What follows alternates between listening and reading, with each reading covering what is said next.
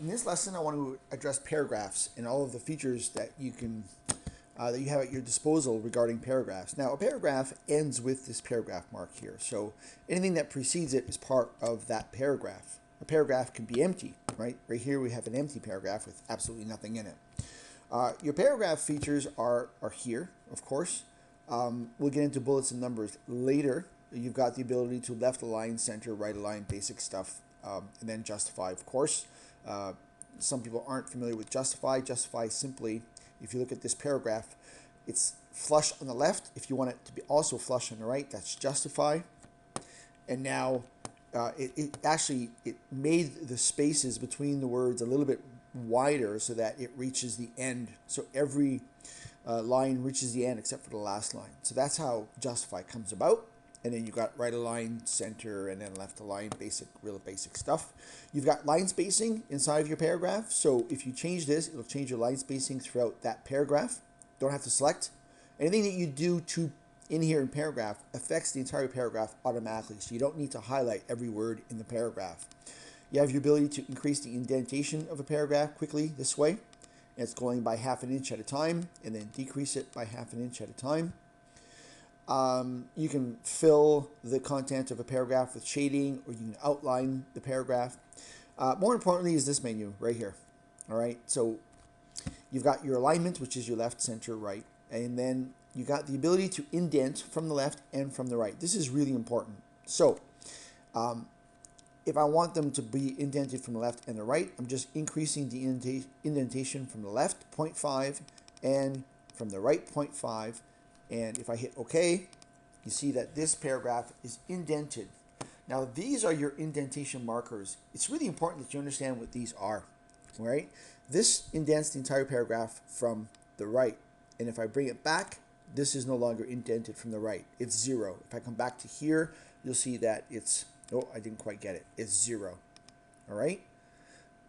Now, there's 3 of them here. The first one means first line indent. So if I bring the first line indent back, and they are independent of one another, right? So that removed the indent of the first line, and now every other line is indented. I'm going to bring this back. If I grab the last one, that one indents every single line, right? So that is your entire indent. Now, I'm going to go back to this menu here. So left and right refer to this and refer to the bottom box right here. Special, if I only want a first line indent of, let's say, 1 inch, so now only the first line is indented. That was the same thing as if I would have just taken this little guy and said, give me a 1 line, first line indent right there. Same effect, right? If I take the other triangle, this is called a hanging indent. You don't see this very often, but if I want the words to hang off of my title, I can do that. Okay? And then if I wanted the same thing for this, I would grab the second one here and I would hang it off the title like this, or after that. Okay? So that's how you do what's called a hanging indent.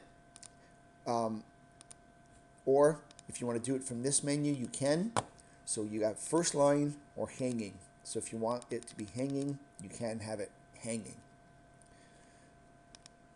So those are your options for indenting a paragraph. Back to line spacing now. You can have spacing inside the paragraph. Okay, these are your choices. You got 1.5 double at least. At least refers to the font. So right now, my font is 10. If I have at least of less than 10, then my words are going to scrunch onto one another and they may not fit properly. Okay, so you want to probably stay at, see, it didn't go because it's at least, but if I said exactly 6, you're going to see that the words are going to start to overlap, right? Because my spacing is set now for font that's smaller than that. So you probably don't want to go exactly less than what your font is. Typically, people will go a little bit more. So my font is 10. If I go 14, so now my spacing is a little bit greater than it would be with 10 font, right? This is the regular, so now it's just a little bit more. So many options for spacing. The simple ones are single, 1.5, double, all right? But just know that you've got at least, exactly, and multiple that are available to you. So if you're testing on that, you need to know that you can have multiple and set it to anything that you want. 3 would be pretty extreme, right? That would look like that. Control 1 is single, Control 2 is double, Control 5 is 1.5 if you like shortcuts. If you don't remember shortcuts, just know that you have the ability to come to this menu at any time. The before and after refers to just that. Do you want spacing before or after your paragraphs, right? And right now they're set at 0, and as a result, these are pretty tight together, right? All these are pretty tight. So typically, in a document, most people will ask for spacing before and after. So we can go 12 before and 12 after. And now we've got a little bit of space between our paragraphs. It's a little bit cleaner. It's a little bit easier to read. So those are all your paragraph features. Now understand, within any style, see this normal style here? I'm going to right click. I'm going to go to modify. And from here, I've got the ability to go to format and paragraph, and the exact same menu. So you are able to modify any style in a variety of ways, including these paragraph settings that we just visited. So understand where to find this menu, understand how to use the options in this menu, understand how to read your markers, your paragraph indentation markers, and also understand that having show hide on allows you to know where these spaces are coming from. All right, these aren't empty paragraphs here, right? And if you want to check, if I select this paragraph marker here, it's letting me know that this space is being generated by some spacing after, all right? If I hit another enter, I got even more space because now I have this and I have an empty paragraph, okay?